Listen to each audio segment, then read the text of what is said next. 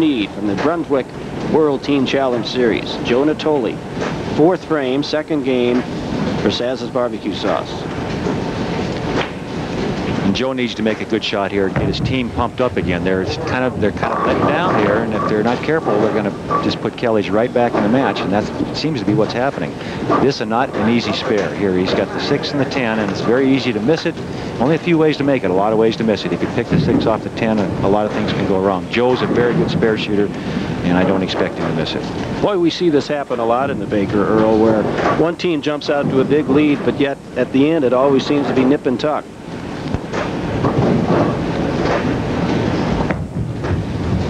Natoli got it. Almost picked it, and you can see by Joe's reaction, he wasn't real sure until they fell down. Now here's Abboud, who struggled a bit in the opening game for Kelly's Pro Shop with a spare and then an open frame in the 9th. This is his first ball on the new lane.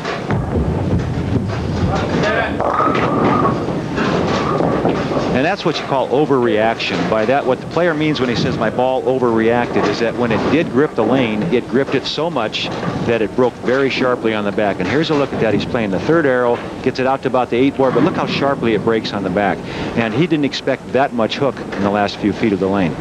Here another 3-6-10, a difficult shot, just enough. Pats himself on the back. He's Can't wait to sit down. But that's the kind of humor that loosens your team up and keeps them going. Here's a look at Rich's. You see him pat himself in the back. That's a boy, Rich. Well done. Anchorman for Saz's. Their lead down in the 60s now. It was 82. Brian Brazeau leaves the 10. Well, we're talking about filling frames here. Now, that's what they're thinking about. If they can fill frames, Kelly's will not be able to make the comeback that Kelly's is very capable of making. Remember, both these teams are former champions, so they know what it's like to bowl in this format. They've done it many times. They know how quickly it can turn around. Switching balls to a ball that won't hook so he can cover the 10 pin. Both these teams, of course, because they were winners last year, participated in the Grand Championship last summer in Reno, Nevada. Saz's barbecue sauce finished 9th in Reno, and Kelly's Pro Shop in Reno finished in 6th place. Tom Kelly Jr., the captain and the anchorman for his club. 5th frame. Well, he's just continuing where he did last game, throwing that big hook and 10 pins in the pit. Boy, when he hits them, there's no doubt. That's right. Well, he has a lot of ball speed and a tremendous wrist rotation, and that's what makes the ball break so sharply on the back. And you can see all 10 pins in the pit and no ball deflection. All right, we're coming down the stretch in this semifinal match. 6th frame, Siarkiewicz for Saz's. There's the stubborn 10. All over this now. All over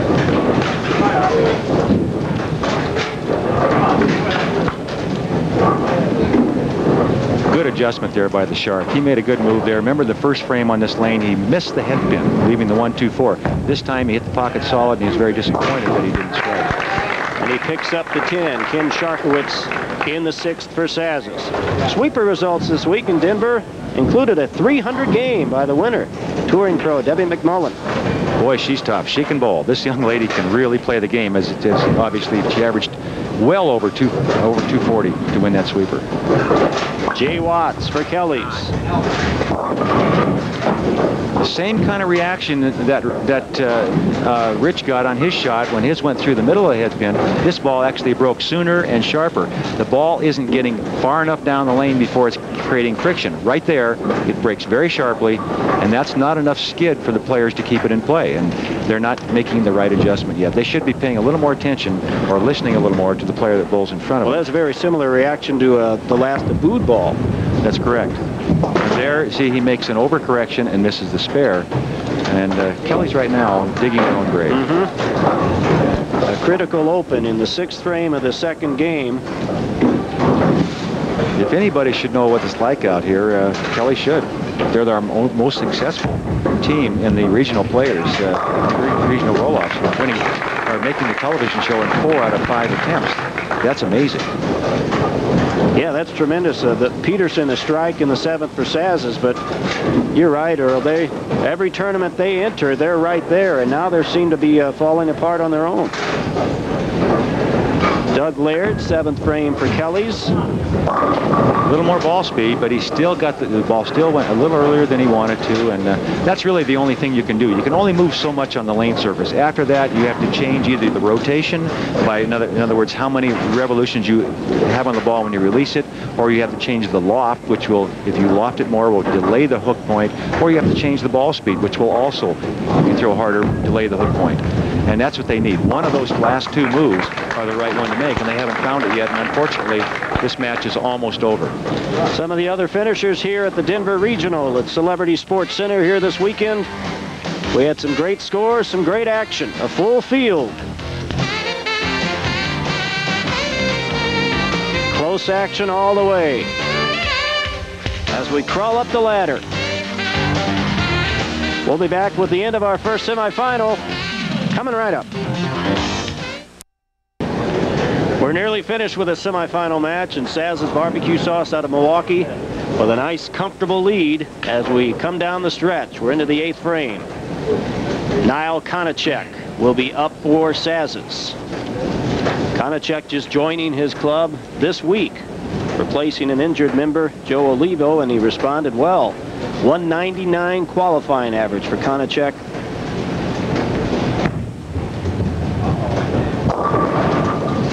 Well, no sooner said than did, Bob.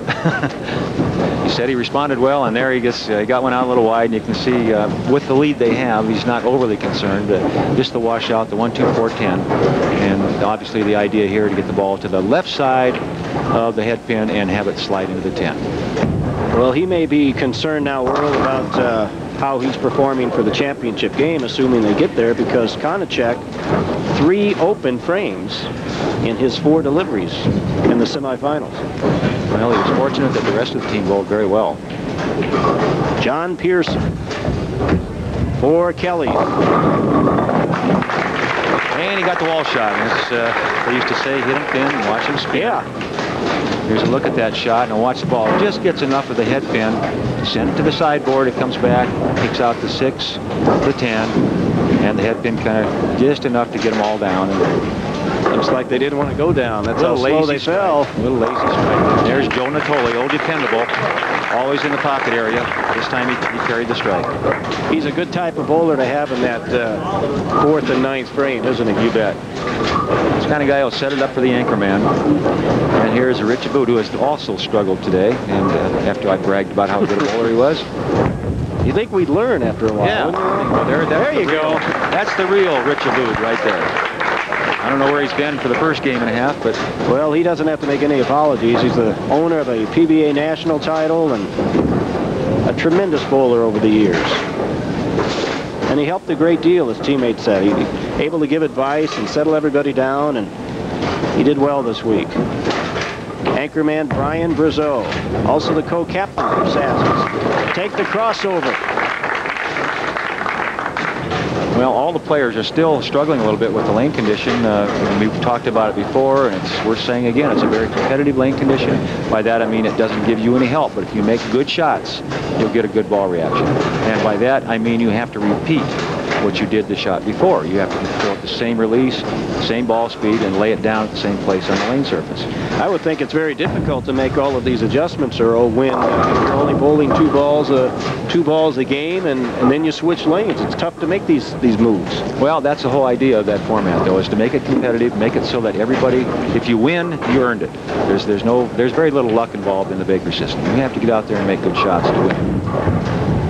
And everybody raves about it. Every player I've ever talked to just loves the format. That's true, Bob. We talk to these guys, and time after time they say, I can't wait to bowl the next one. I'm really looking forward to it. This was great. That's all you hear. Tom Kelly Jr. is going to wrap it up here for Kelly's Pro Shop. You know, and continuing on those lines that we just were talking about, that's why in a place like Pittsburgh, they'll tell you in advance, we're taking 50 entries. If you want to bowl, get it in now, because you might get shut out. Oh, word spreading all across the country. We saw that starting at the end of last year when they had 80 teams in Baltimore, and it's just picked up all across the country. People can't wait to get in. Kelly, it's funny, I spoke with him before the match and how often they've been on TV, and he said, you know, I'm not nervous anymore, but he still remembers his first one last year in Detroit. He said he thought the ball weighed 50 pounds. That's how nervous he was. So it's going to be Saz's moving into the championship game as we take a look at some of the other top finishers here this week at the Denver Regional. It's going to be Saz's barbecue sauce from Milwaukee against the #1 seed, El Nopal.